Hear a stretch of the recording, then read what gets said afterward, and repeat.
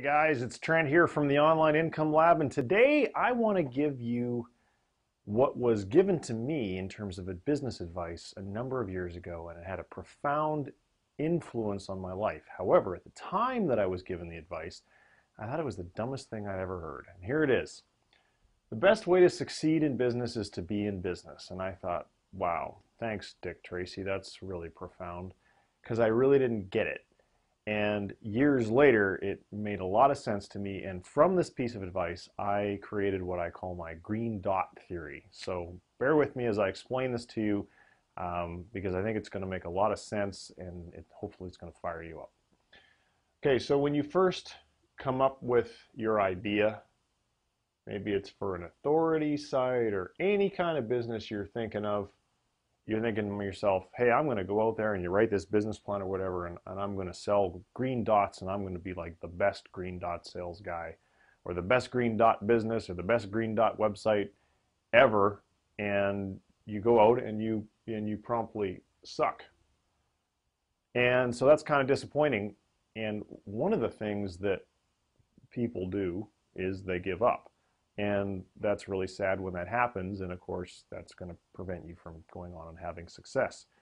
However, some of the people don't give up, and some of the people, they go out, and I should probably have more colors for this, so they go out and they discover, and I'm going to run out of colors, so we're just going to do green and red dots, but you'll get the idea.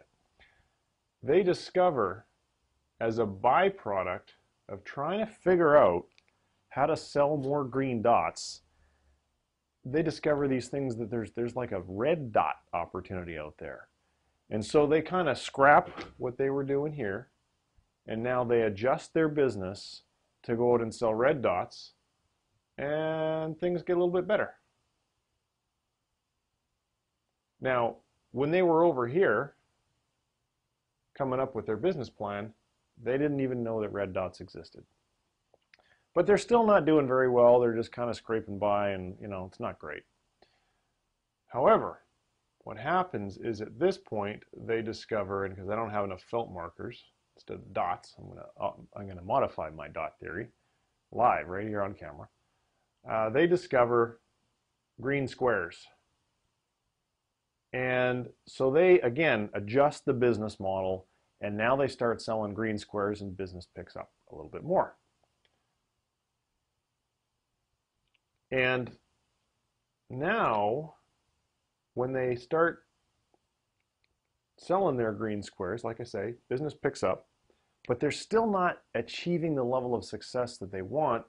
So now, while they're out there trying to figure out how to sell more green squares, they discover that there is in fact an opportunity to start selling red triangles. Again, back here, you had no idea that red triangles even existed. And so when you finally when they're here now, business is picking up again. And as you can see, this kind of continues. We could make, I don't know, dots, squares, triangles. Maybe we're going to make red squares now. Hopefully, you're getting the message that I'm trying to convey. The best way to succeed in business is to be in business. If you're reading about being in business, or you're thinking about being in business, or you're procrastinating about being in business, or you're talking about being in business, you're never going to discover red squares or black boxes or whatever it is that the journey of being in business will help you to uncover. So my point of my message in this video is the most important thing for you to do is to simply start. For those of you who followed my history and my blog for a while, you'll know that before getting into this business and creating the Online Income Lab, I started a company called Duran Systems back in 2001. And in the beginning, our green dot was we were just going to sell IT services to small businesses. Time and materials. We'll send a guy out, he'll fix your computers, and we'll charge you, I don't know, it's like $70 or $80 an hour. And I was so ill-informed or so naive about business back then that I had no idea what a horrible business that was going to turn into being. And we struggled with our green dots, and we didn't make any money. As a matter of fact, we lost a lot of money in the first few years. But we struggled with our green dots for about 6 months. And then, thankfully, and I don't remember, I guess I just started to pay attention to the competition. Maybe somebody told me to pay attention to the competition. I discovered that there was a better way to deliver our services, first of all. And that discovery only happened when we were in a competitive situation for an account and we were told that we were going to lose. And of course that was really disappointing because it was going to be, we were pitching, we were going to show up, I think, for like a half day per week and charge the client like $800 a month because we really wanted to get that regular monthly fee because, you know, having continuity in your business, steady cash flow, makes life a whole lot easier. The other company, which ironically enough is no longer in business today, but that's because they were a .com and raised a bunch of money and wasted it all. They were going to deliver services over the internet 24 hours a day in a return for a monthly fee. Now, before I started Duran, do you think that I knew that that business model existed? No, I did not have the foggiest idea.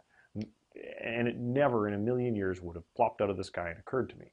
Because I chose to get into business and then I was competing against this other company for an account, the light bulb, I simply became aware that there was another opportunity to generate revenue and a different way to deliver services that I never would have figured out on my own.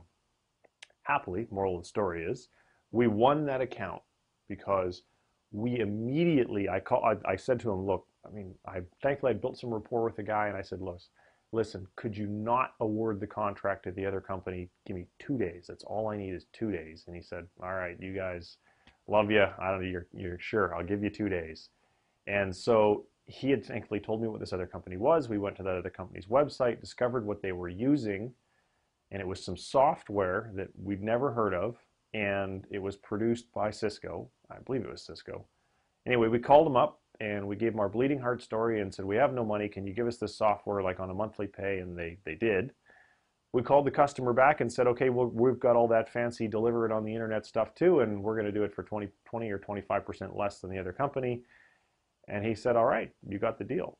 And that was the very first customer that we had with our new red dot, because we really weren't selling the same thing anymore. And business continued to pick up over time because as we went further and further into that business, we figured out that we could add backup services, that we could add security services and server monitoring, all this other stuff that when I was the entrepreneur with a business plan, and a pretty dumb entrepreneur at that, I had absolutely no idea that that stuff existed.